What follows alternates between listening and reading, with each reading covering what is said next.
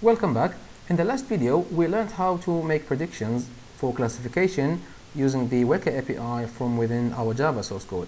In this video, it's going to be quite similar. It's just about regression. How do we predict numeric values in general? How do we make predictions for numeric values? I'm going to show you two sample data sets.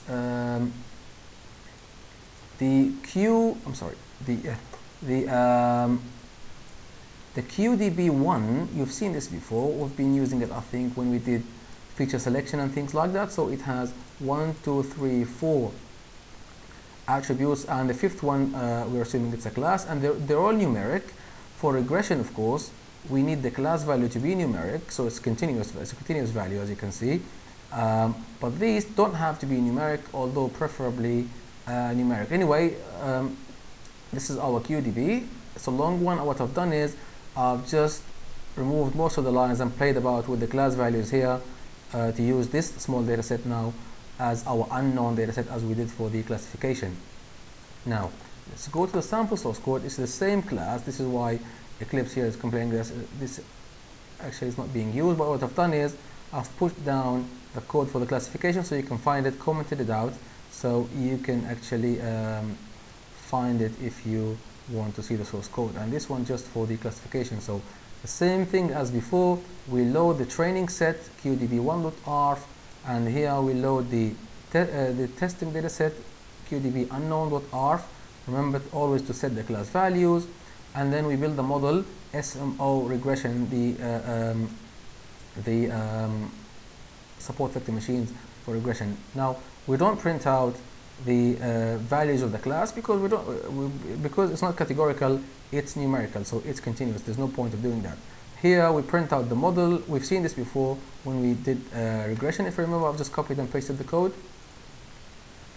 And the way we do it is just like before. This should be SMO predicted, not naive Bayes predicted, because I copied and pasted the code from here.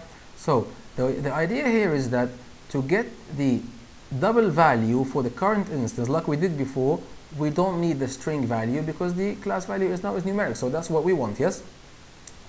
Test data set dot the ith instance. So using the dot instance method, and then from that method we can get the class value. So this is the actual value, yeah, actual value. And then we get the instance object, the current instance object. Remember, we're looping through the instances of the test data set one by one.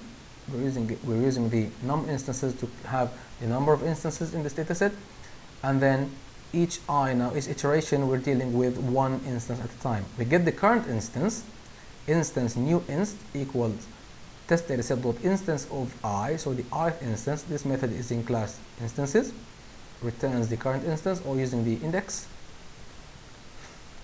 And then what we do is we just call classify instance from the model, from our SMO regression model that we built here. We pass it the new instance, and then we get the predicted value, and then we just print out the actual value, which is here, and the predicted value, which is predicted by pred SMO, I call it. Remember, if you don't know the class values, we must state here the type, if it's numeric or if it's categorical. We've seen before, then we need to put the categories explicitly. But if we don't know the class of each instance, then we just put a question mark instead. Right, so I hope the code makes sense. I know it's quite simple. Let's execute it and see what happens. We run it and we get the results. This is the model because I print out the model, as you remember, and these are the results. So for the actual value, it should say value, not class, actual value, and the SMO predicted.